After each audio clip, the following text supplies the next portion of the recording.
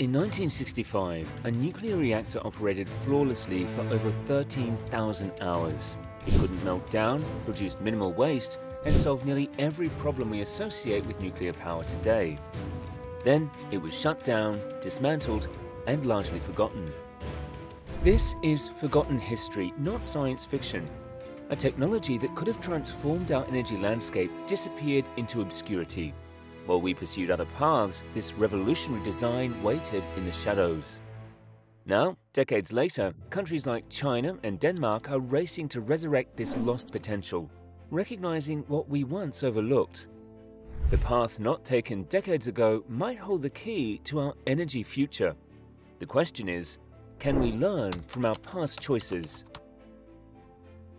When most people think of nuclear energy, three disasters usually come to mind: 3 Mile Island, Chernobyl, and Fukushima.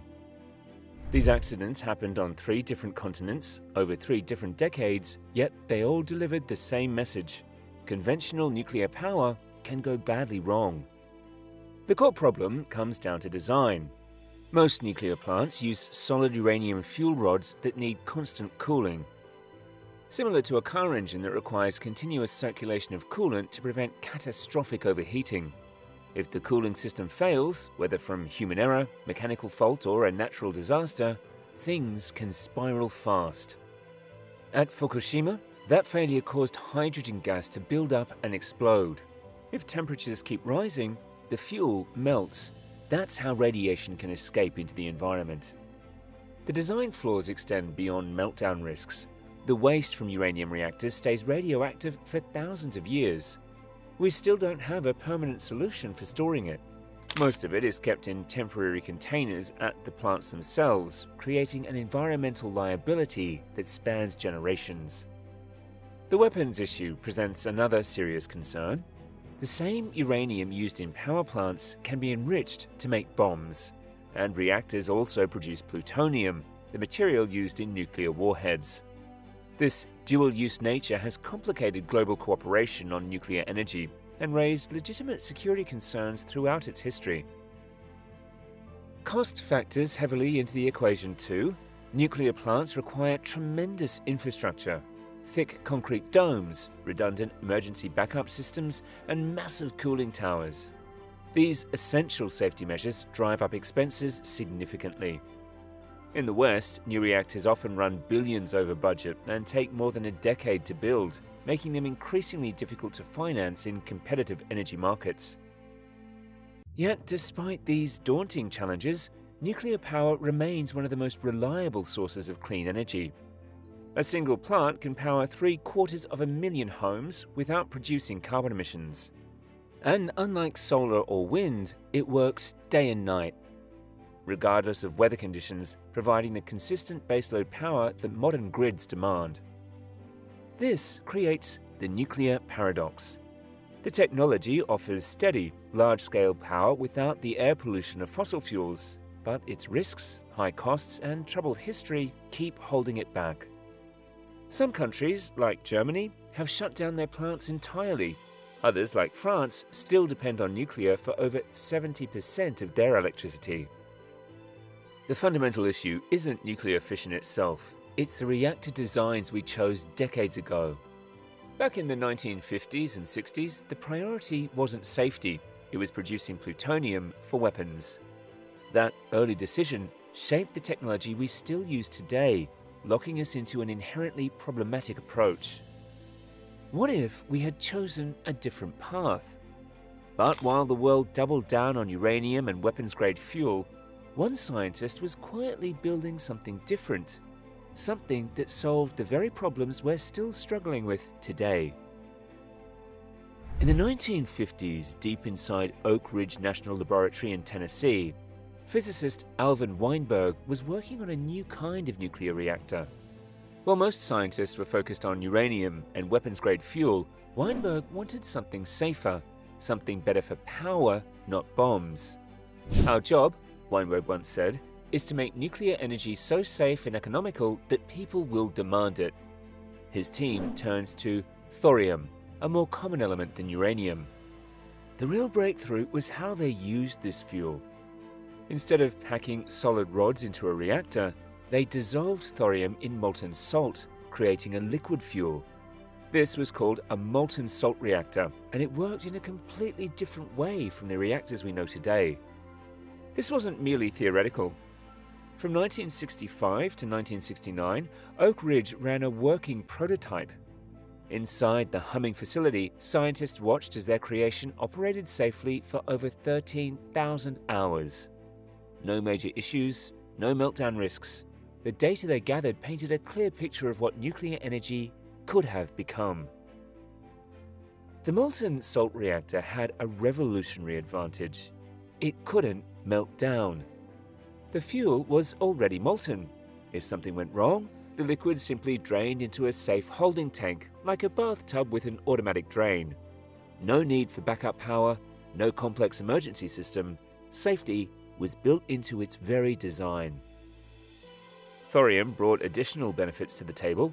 It didn't produce much plutonium, making weaponization difficult.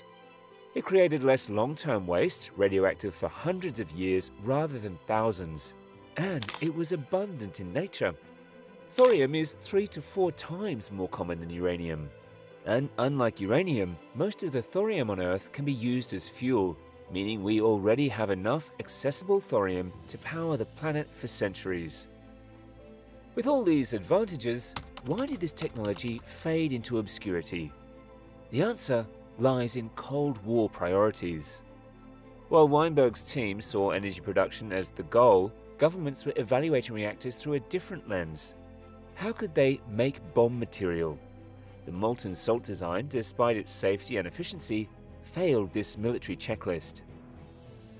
In 1973, the program was shut down. Weinberg, who had led the lab, was dismissed. His reactor had worked flawlessly, but it contradicted military objectives. The technology that could have revolutionized energy production was shelved. For decades, this safer approach remained forgotten. While uranium reactors became the standard, thorium and molten salt knowledge gathered dust, preserved only in Cold War archives and the memories of a dwindling number of engineers. But innovation this promising couldn't stay dormant forever. Although sidelined during the Cold War, the seeds planted at Oak Ridge have begun to sprout in unexpected places. Today, thorium is experiencing a renaissance, not in American labs, but in cutting-edge facilities in China, Denmark, and beyond. Countries looking beyond weaponry to our energy future. In the middle of China's Gobi Desert, engineers have done what the Oak Ridge scientists only dreamed of. They've built a working molten salt reactor, powered by thorium, and it can run without shutting down for refueling. This project isn't small. It's backed by the Shanghai Institute of Applied Physics and is part of China's long-term strategy to lead in clean energy. The reactor, called TMSR-LF1, first went online in 2021. Amid the stark, windswept expanse of the Gobi, this technological marvel generates just 2 megawatts. But the real breakthrough isn't the size, it's how it works. Unlike traditional reactors that need to stop for maintenance or refueling, this one keeps running. Think of it like transitioning from a car that needs to pull over for gas to one that refuels while continuing down the highway. It also removes waste as it goes, something solid fuel reactors can't do. That means fewer shutdowns, more stability, and a cleaner fuel cycle. Now, China is scaling up. They're planning a 10-megawatt version near the same site, set to launch by 2025. By 2029, they expect it to produce both electricity and hydrogen, pushing China closer to its 2060 carbon neutrality goals. Even bigger designs are on the table, 100-megawatt reactors that could be deployed across Asia and the Global South as part of China's Belt and Road Initiative. Meanwhile, in Denmark, a small startup called Copenhagen Atomics is taking thorium in a very different direction. Their idea? Make reactors so compact they can fit inside a shipping container and mass-produce them like industrial machines.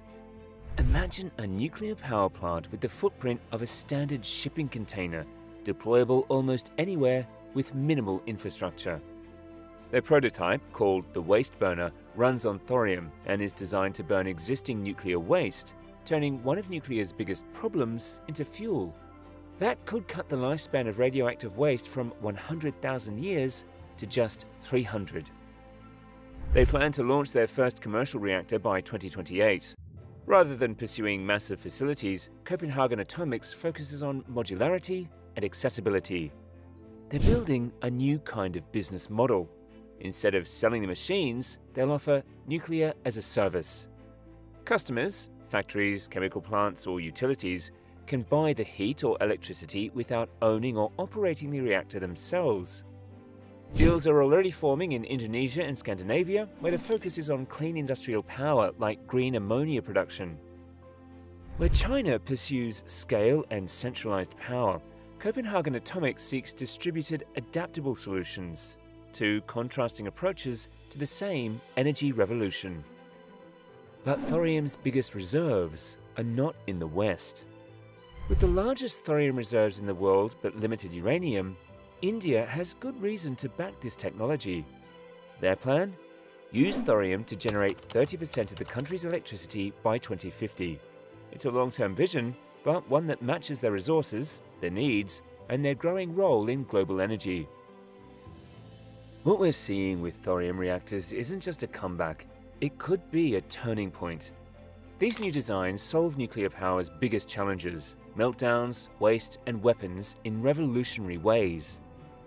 From China's desert labs to Denmark's factories, thorium reactors are becoming reality. They operate without traditional infrastructure, create minimal waste, and remain separate from weapons programs. The pivotal question is, are we ready to embrace the power of a safer, advanced nuclear future? The technology exists, safety is inherent, clean, reliable energy awaits us. Could thorium become nuclear's true future? Share your thoughts below. We read every comment. If this story resonated, like and subscribe for more.